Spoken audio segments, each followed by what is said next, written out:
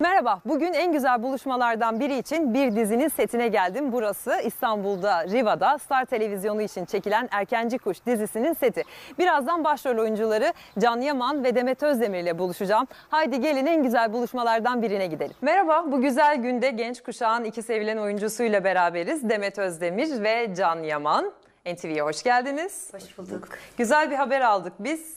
Siz bir dizide beraber oynuyormuşsunuz ve çok yakında da Star Televizyon'da bu dizi gösterilecek. Erkenci Kus dizisi. Burası dizideki baş karakterlerden Can Divit'in evi. Yani sizin oynadığınız burası karakter. Ali Bahadır Köyü. Muhteşem bir ev gerçekten. Peki bu Can Divit nasıl bir karakter?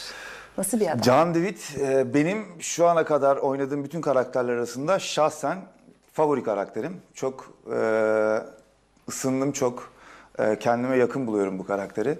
Bir Magnum fotoğrafçısı, dünyaca ünlü. Yerinde duramayan bir karakter. Yılın 11 ayından fazla hep değişik yerlerde fotoğraf çeken. Gittiği yerler de böyle Vietnam, Kamboçya, Sri Lanka falan o tarz yerler. Maceraperest. Maceraperest. Hep tehlikeli yerlerde oluyor. Vücudunda o yüzden çizikler var sürekli. Bir lakabı var, Albatros. Albatros kuşu.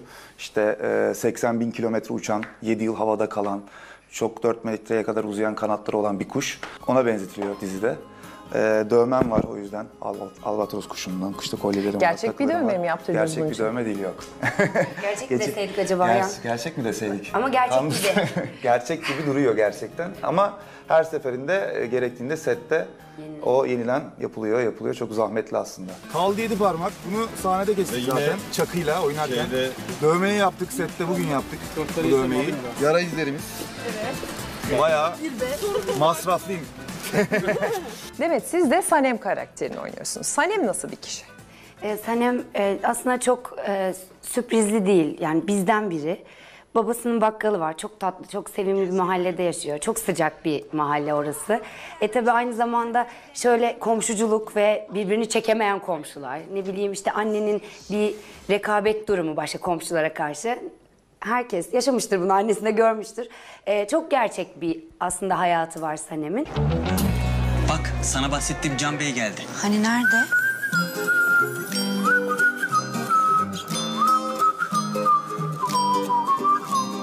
Sanem karakteri ve Can aşikar ki bir aşk doğacak aralarında. Bilmiyorum. Ama nasıl? Meraklandıralım.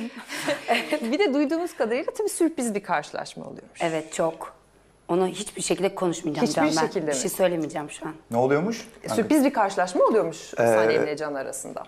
Yani haliyle. Çünkü Can ve Sanem'in yaşadığı sosyal çevreler Çok farklı. birbirlerinden farklı, öyle değil mi? Yani aslında normalde karşılaşmazlar. Teğet bile geçmezler Aslında belki de birbirlerine. Can Divit'in yaşadığı bir sosyal çevre yok. Yani evet, Galatasaray Lisesi'nde okumuş, çok sosyal yetişmiş ama çok into the wild, yani vahşi ortamlara gidip sıfırdan başlayıp kendi parasını kazanan bir fotoğrafçı. Böyle sabit bir yeri yok yaşadığı Can Divit'in. Yani O işte anlamda değişik olaylar bir karakter. bizi bir yerde buluşturacak aslında. Buraya da babasının şirketini kurtarmak için geliyor aslında. Sanem'le ilgili şunu sormak isterim. Mahallede yaşıyor, hepimiz gibi sıradan bir kişi dediniz ama neşe dolu bir kız galiba, değil mi? Hayat dolu ya da. Evet, çünkü Öyle hayal daha kurmayı doğru. çok sevdiği için yani ve çok büyük umutları olduğu için de onu ayakta tutan ve enerjik olmasını sağlayan şey, duygusu da bu zaten. Babasıyla arası çok iyi. Bir ablası var ve annesiyle ablasının iyi olduğu için evde bir gruplaşma var zaten. İkiye bölünüyor ev. Anne hep ablayı savunuyor, baba hep Sanem'i savunuyor. O yüzden bir sorun olduğu zaman Sanem hep baba diye merdivenlerden koşuyor. Çok güzel, çok sıcak aslında evin içi. Ama birkaç şeye maruz kaldığında izleyeceksiniz. Hiç alışık olmadığı ortamlara girmek zorunda kalacak Sanem. Ve oraya adapte olmaya çalışacak. Bunları gerçekten yapmak zorunda olduğu için yapacak. Sizin kişisel kariyerlerinizle de ilgili sorularım var ama öncesinde tanışıyor muydunuz? Yok. Buyurun. Bayağı biz tanışıyormuş gibi hissediyorum Evet. ben ilk günden beri. Öyle bir hemen uyum oldu. Evet. Danslar falan filan başladık yani. Kamera Sette- arkasında çok eğleniyoruz, dans sette ediyoruz var. da. Benim Dolunay'da da aynı ekiple çalıştım ben. Aynı yönetmen, aynı. Dolayısıyla ben birinci bölümü çekiyormuş gibi hiç hissetmiyorum. Bayağı ortasından dalmışız gibi bir hissiyat var bende. Demet de buna Ayak uydurdum çok iyi aslında. ayak uydurdu. O yüzden şu an bayağı değil mi? Evet. 2 senedir çalışıyormuş gibi bir ortam var yani sette. Harika, bu uyum çok önemli. Evet. Şimdi Can Divit'ten hemen Can Yaman'a geçelim. Öyleyse macera perest diye tanımladınız az önce bir fotoğrafçı. Ve ekstrem sporları seviyor. Evet. Can Yaman nasıl sporlardan hoşlanıyor ya da yapıyor? Ve ben çocukluğumda yapmadığım spor kalmadı. Yani çok küçük yaştan beri hep sporla iç içe oldum. Ben üniversite falan basketbol bursuyla okudum. Bütün ailem işte Fuat amcam Beşiktaş'ın eski teknik direktörüdür. Bütün ailem futbolcudur falan. Hep sporculuk var. Boks yapmışlığım var vesaire, işte crossfit, surf, yelken bunları. Ama oyunculuğa başladığımdan beri ses saatlerinin çok yoğun olmasından ve ekstrem sporların çok fazla sakatlık çıkarmasından. Mesela kayak sporu yapıp da kolunu kıran, bacağını kıran çok arkadaşım var. Ya da işte halı sahada bile bir tarafını sakatlayan çok arkadaşım var. Bunu yapacak, bu riski alabilecek bir mesleğim yok açıkçası. Ya bir sakatlık durumunda. Biraz daha sakinleşmeniz Evet, yani gerekir. 6 ay sete gitmeme durumu oluyor ki o yüzden o sakinleşmem gerekti. Oyunculuk yapmaya başladığımdan beri. Dolayısıyla azalttım. Yani 24 yaşımdan beri bu ekstrem sporları daha risksiz hale getirdim. Yoksa çocukluğumda hepsini yapmışlığım var yani. Bütün o ekstrem sporları. Şu anda nasıl spor yapıyorsunuz? Şu anda daha sakin. Şu anda boks yapıyorum. 1 saat kadar boks yapıyorum. Hemen ardından. Sakin deyip boks demesi. Yani Sahiden de gerçekten. bir şey söyleyeyim mi? Boks o kadar risksiz bir spor ki aslında algı boksta sakatlarsın kendini gibidir ama boksta aslında hiçbir risk yoktur. Yani bir basketbol, bir halı saha yapsanız o mücadele olduğu için bir tarafınız sakatlanma riskiniz çok fazla ama boksta aslında çok korunaklıdır. 1 saat kadar boks yapıyorum. Ardından da 1,5 saat falan crossfit yapıyorum. Basketbol oynuyorum hala. Yüzüyorum falan. Şimdilik böyle. Sizin aranız nasıl sporla Demet? Eski dansçı olduğum için ya dansı bir spor olarak göstermeyeyim. Gerçi de çok tabii faydalı vücuda dans etmek. Çok düzene sokuyor, kas yapıyor. Nasıl başladı dans hikayesi? Çok plansız başladı. Ablam eski dansçıydı. Ve dans etmem gerekiyordu ve dans etmeye başladım. Kaç yaşındaydınız öyleyse? 16. 16, 19, 20 yaş arası 4 yıla yakın işte dans ettim. Hangi tür Bengü'yle danslar? dans ettim, modern dans yaptım. Bir basketbol takımında dans ettim. Şarkıcı Bengü ile mi Evet. dans ettiniz? Onun dans grubunda mıydınız? Evet. Aa, ne kadar güzel. Aynen. Bir sözüm yok, sustu kalbim. Bıkmıyorsun sen firardan. Küs barış yok, bitti artık. Anladım gönlün yalandan. Aşk ölümse vız gelir be. Korkmadım ben intihardan. Kim yaşarmış ayrılıkta. Gel bak artık hodri meydan.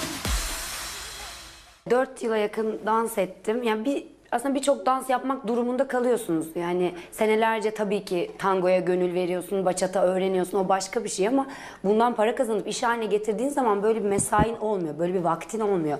Yani seni sahaya atıyorlar ve o aşamada bir özel bir organizasyona da iş geldiği zaman senin 1 haftalık bir vaktin var ve sen bachata yapıyor olabilmelisin gibi bir durum oluyordu ve hemen hemen her dansı yapabiliyorum bu sayede. Tabii Ama ki %100 bu hakim özel bir değilim şey ama. değil midir? Sizin ablanız da öyleymiş. Muhtemelen sizin böyle bir yatkınlığınız var ailecek dans Biz meselesinde. Yoksa Evet, ben çalışayım, öğreneyim de bir sürü dansı yapabileyim. Şimdi Çok benim mümkün değil ailem gibi yani sanki. anne tarafım Bulgaristan göçmeni ve sürekli zaten melodi kulakta. Yani biz hani tabii akşam yemeklerinde oturup dans etmiyorduk ama bir melodisi var oraların. Yani Şu kapı Trakyalıların bir gıcırtısı şeyi var. hikayesi var mıdır Ne o? peki? Hani kapı gıcırtısında dans başlar Var evde. var. Kavga ederken bir anda dans etmeye başlamak da var. Var. Hepsi dahil yani. O yüzden kulak alıştı küçüklükten bu yana. O yüzden kulağın olduğu zaman dans etmek zaten en kolay. Spora yatkınlık çok enteresan bir şey. Biz işte bir rafting sahnesi çektik dizi için. Can Divit öyle giriyor. Yani ilk sahnesi raftingle. Melen Çayı'na gittik Düzce'ye. Orada dediler ki işte can yeleği takmanız lazım, kask takmanız lazım falan. Tabii hocam o zaman hiçbir esprisi kalmıyor. Yani o dövmeler yapıldı falan filan, hiç görsel bir tarafı kalmıyor. Baştan sona kıyafet giymiş oluyorsunuz. Dedim ben giymeyeceğim. İşte düşmeyen yok dediler. Anlatmaya başladılar. Hani kayalıklar var, ne yapmanız lazım, düştüğünüz takdirde falan canınızı nasıl kurtarırsınız. Tamam dinledim. 12'den 8'e kadar falan bayağı kürek çektim. Ben bir kere bile düşmedim. En sonunda da bayağı artık ustalaştım. O yakınlarda bayağı dalga geçer hale geldim. Slalomlar yapmaya başladım. Dil çıkarıyorum, gülüyorum, kahkaha atıyorum, kürekle falan bir şeyler yapıyorum. Bayağı adam dedi ki helal olsun dedi yani hiç bizi zorlamadın. Beklediğimden çok daha iyi çıktın. O işte yatkınlık, spora yatkınlık hemen kapıyorsunuz yani. Hiç Bilmediğin bir şekilde tecrübeniz hakim olmasa oluyorsun. bile bir anda 40 yıllık raftingci gibi oldum o anda yani. Siz Bulgaristan dediniz köklerinizle Yani ilgili. annemler, Evet. Ama nerede doğmuşsunuz? Kocaeli, İzmit, evet. Kocaeli'de. Siz Biz İstanbul. Arnavut, Üsküp, Priştine, babaannem Makedon. O bölgeler yani. Ama İstanbul'da İstanbul, olmuşsunuz. tabii, İstanbul. Nasıl bir ailede büyüdünüz?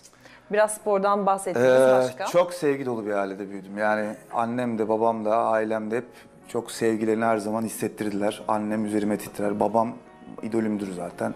Sizin kardeşiniz var mı? Benim kardeşim yok tek. Nokta atışı. Sizin ablanız var. Abim var. Abiniz de var. Evet, Siz en küçüksünüz. Evet, 81'li abim, 82'li ablam, 92'li benim. 10 yıl sonra.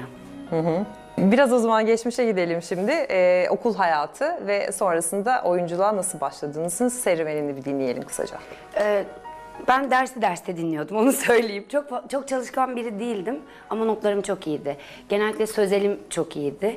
Liseyi bitirdikten sonra çalışmam gerektiği için dans etmeye başladım ve sonra oyunculuk yapmaya karar verdiğim aşamada da Şahika Tekant'ta 2 yıl boyunca tiyatro eğitimi aldım. Zor muydu? Şahika Tekant çok zor ama Öyle duydum da. şöyle ama zor olması çok iyi bir şeymiş. Şu an anlıyorum. Bana çok şey öğretti. Her şeyi o öğretti aslında. Böyle Orada vazgeçme noktasına geldiğiniz falan oldu mu hiç? Benim olmadı. Çünkü ben bir şeye karar verdiğim zaman sonuna kadar gidiyorum. Ama vazgeçenler oldu. Sonra Onları bile tutmak istedim o esnada ama o kadar yapamadım. dersler bitti. Sonrasında yani bir şekilde çok böyle bilerek değil ama tesadüfen benim oradaki bir hocam, tiyatro hocam beni bir yere yönlendirdi ve oradan da hani dizilere seçmeye gidebilmem için aslında bir audition'a çağırdılar. Sana bir sır vereceğim diye bir dizi vardı. İlk audition'ımda ilk işimdi. 2013 yılında Aydin karakteri. Evet. İlk işte çok hakim olmadığım ve dünyayı hiç bilmediğim için benim için çok heyecan vericiydi. Bir de üstüne fantastik bir diziydi. Yani ben audition'a girdiğimde şöyle bir şey başıma geldi. Hani normalde zaten kendimi hiç ispatlamamışım oyunculuk anlamında. Bir de üstüne bana audition'da şey diyorlar hani şimdi erkek arkadaşın görünmez oldu. Zaten ben normal şartlarda... Ben o işi izlemiştim biliyor musun? Ben daha oyuncu değildim o zaman ve izliyordum o işi. Teşekkürler. Ve gece çok uyumazdım ben. Güzel. Tekrarları falan. Tekrarları çok fazla dönüyordu. Babamla beraber oturuyorduk o Ya, dönemler ve fantastik- bayağı favori Evet, dizimizdi. çünkü Fantastik çok bir işti. güzel yaptılar efektlerini güzel yaptıkları Evet, için. güzel yapıldı ve keyifliydi yani. Gerçekten eğlenceli bir diziydi. Ve o iş ben çok bayağı izledim o diziyi. sponsorsuz falan ilerlemiş bir dizidir yani. Siz hiç sonrasında Hiç Can öyle bir iş Yaman'ı yapılmadı izlediniz sonra mi? Yani bayağı şahsına münhasır bir dizi. Teşekkürler. Siz onu hiç izlediniz mi tanışmadan önce? Evet izliyoruz. Gönül işlerinde izlemiştim. Yani oynadığı işleri takipte ettim. Harika. Sonra, Aylin'den sonra kim oldunuz? Kurt Seyit Şura Aliye Evet. oldum. Harika bir dönem dizisiydi. Çok iyiydi. Benim için çok yani kendimi çok şanslı hissediyordum orada. İlk işimde tabii ki yükselişe geçtim ama orası benim için Zerrin Tekindor vardı.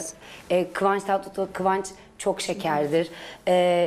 Yani bir sürü oyuncu vardı, usta da vardı yani. Çok şey öğrendim orada ve çok farklı bir karakter. Bir de dönem benim ikinci işim ne kadar yapabilirim diye de çok korkuyordum açıkçası. Ama güzel kucakladılar. Hilal Saral çekti. Çok iyidir. Sizin de değişik. Şeyden mi alıyoruz? Liseden. İlkokul. İtalyan Lisesi diye ben- yazıyor. Doğru herhalde. Evet, İlkokul Bilfen Koleji, lise İtalyan Lisesi.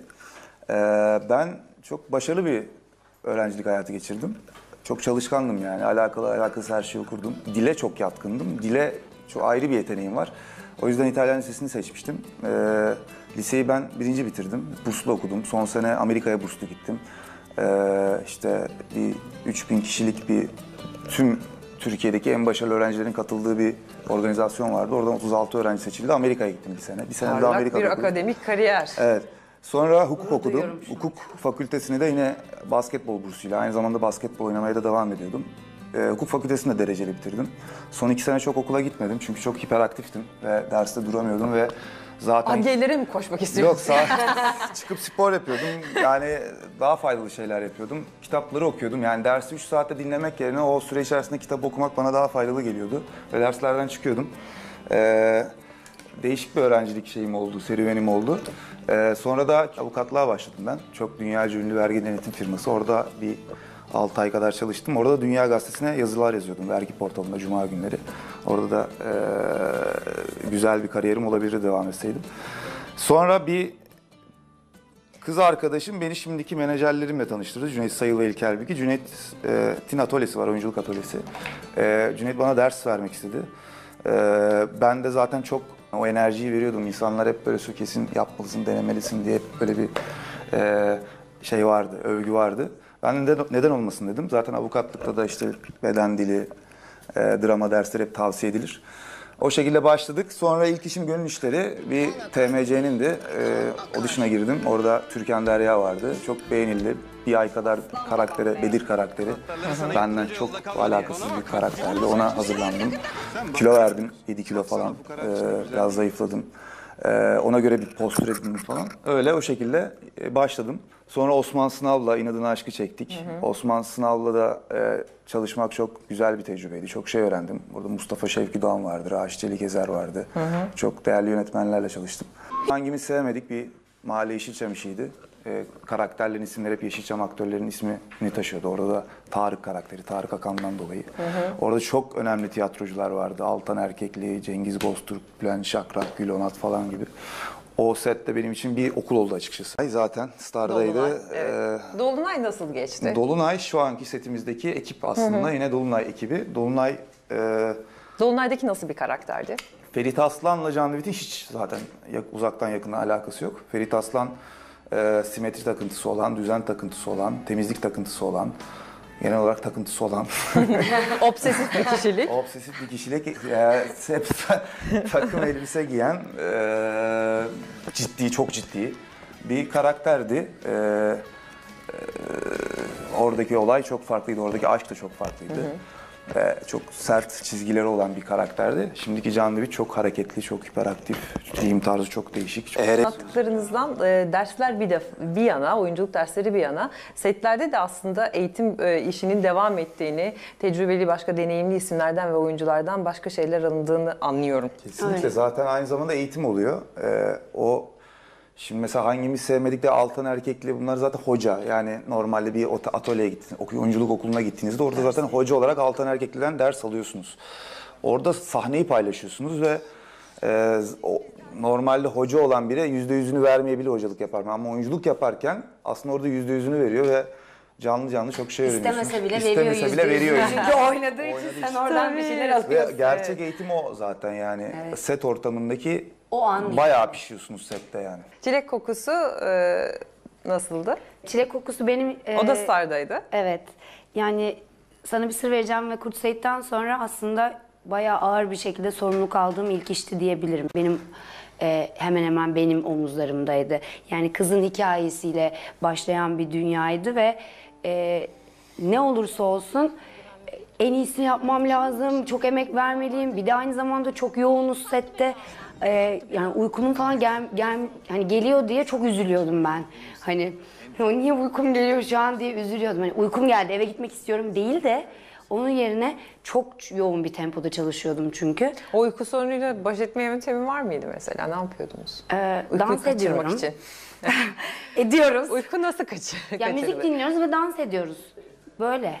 Çünkü teslim olursak eğer, ben mesela tam esneyeceğim, onu durdurabiliyorum mesela. Eğer esnersem kabul edeceğim uykumun geldiğini, böyle şeylere kabul etmek istemiyorum. Sonra hemen Ben müziği çünkü bir açıp. kayıtta uyanıp kestik dediğinde uyuduğumu hatırlıyorum yani. Öyle anlarınız oluyor yani. Mesela buz gibi bir yerde taşın üzerine oturup sahne çektiğiniz. Evet. Çok acılı sancılı sahneler oluyor yani. Oyunculukta onları maalesef bir şekilde beyinsel bir güçle onu aşmanız gerekiyor. O zorlukları. Oyuncunun dramı. Güzel bize. Şimdi dans konusuna tekrar gelelim. Hem hayatınızda oyunculuktan önce de dans vardı. Evet. Orada dediniz ki ablam dansçıydı ve bir şekilde kendimi dansın içinde buldum. Ablanız profesyonel dansçı mıydı? Evet. Yani Tolgahan Dans Okulu'ndaydı o. Orada dans ediyordu. Ama gerçekten ben hep onu izleyip çok güzel. Rol model mi? Tam tersi. Değil. Ama işte çok fazla tam tersi de olmaması gerekiyor insan hayatında bence. Ne kadar çok istemiyorum dersen o senin hayatın oluyor. O yüzden bayağı ablamın hayatının içinde buldum bir dönem kendimi. Sonrasında bir karar vermem gerekiyor dediğim anda da aslında oyunculuk yapmaya karar verdim. Bir ara bir dönem gerçekten ben dizi yapmak istemiyorum galiba dedim tiyatro eğitimi alırken. Çünkü çok uzaklaşmıştım ondan. Tiyatro bambaşka bir şeydi. Ki o zamanlar ben oyuncu olarak değil sadece eğitim alıyordum orada. O zaman bile sahne tozu bambaşka bir şeymiş. Onu az da olsa bir yutabildim. İnşallah da hani bu dizi tabii çok çok uzun ömürlü olsun. Uzun bir aram olursa kesinlikle tiyatro yapmak istiyorum bir dönem. Hayaller arasında tiyatro var öyleyse. Sizin? Benim kısmetim olmadı. Ben bütün dizilere hiç ara vermeden başladım. Bitti Gönüşleri İnadına Aşk başladı. Tabii arada bir karaktere oturmam için bir 2 ay oldu ama anlaşmalar hep bir dizi biterken son haftasında diğeriyle anlaştım gibi oldu. Hep de öyle gelişti. Bu işte de aslında öyle oldu. Bir 2 aylık boşluğum oldu. Ben bayağı 4 aydır aslında spor yapıyorum, karakteri düşünüyorum, bayağı hazırlanıyorum. Ben Demet'i duyunca açıkçası okey oldum yani. Çünkü kadın oyuncu ve çalışacağınız yönetmen çok önemlidir. Demet'i duyunca Demet'in ismini rahatladım. Ben de canı duydum da kabul ettim. İmzayı attım o şekilde ve karakter hep hazırlanmayla geçti zaten sürecim. Ben çok fazla uzun vadeli planlar yapmayı seven bir adam değilim. Çünkü hayatım boyunca benim işte bir laf var ya işte hayat planlar yaparken başınıza gelen. Hep öyle gelişti hayatım. Hep bir şeylere açık olmayı sevdim yani. Bizim babamın bir arkadaşı var İbrahim diye. Broadway'de Türk-Amerika Sanat Derneği'nin başkanı. Orada Broadway'de şeyler yapıyor. Tiyatrolar düzenleniyor. Ve Gerçekten orada mi falan? şehir şehir geziyorlar, turne yapıyorlar ve Dolunay bittiğinde muhakkak Amerika'ya gel. Hani orada tiyatro yapalım demişti. Yazı öyle geçelim. Ben de tamam abi gelirim demiştim. Sonra kısmet olmadı. Pardon Dolunay bittiğinde değil. Hangimiz sevmedik bittiğinde. Yazın mesela Dolunay'ı çekmeye başladık. Çekmeseydim belki Amerika'da Broadway'de tiyatro yapıyor olacaktım. Olabilir. Hala olabilir. Hala olabilir. Fırsatlar değerlendirilebilir. Ama işte dediğim gibi onu düşünmek de çok yersiz. Çünkü o anki durumunuz önemli oluyor. O hayat hep başka şekillerde karşıma başka yollar Film açtı yapmak çıktı istiyorum. dediniz Çok ya. fazla mı dizi Avukatlık yaparım? meselesi bitti mi? Onu bir kenara koydunuz mu? Avukatlık biten bir şey değil hayatınız boyunca. O bir kartvizittir. Benim 2 tane ortağım var. 2 tane de ofisimiz var. Biri Kartal'da, biri Bebek'te. İşler Kartal'dan yürüyor. Bebek'tekinde ben daha çok kalıyorum son zamanlarda. Biraz home office gibi orası. 2 ortağım çok aktif. Benden daha yoğun çalışıyor olabilirler yani. Sürekli bir yerdeler. Bir gün Balıkesir, bir gün Gebze, bir gün Rize. Türkiye'nin her yerinde davaları var. Aileniz nasıl yaklaştı Neye? oyunculuğa? Babam Hukuk zaten ben okuduktan biliyordum sonra. senin oyunculuk küçüklüğünden beri artistin. Senin olacağını tahmin ediyordum diyor. Ailem benim hiç şaşırmadı açıkçası. Yani çok doğal karşıladılar. Sanki bunu bekliyorlarmış gibi bir durum oldu yani benim ailede. Ama biz bölümleri falan çok beraber izleriz. İlk bölümü yemekli falan filan.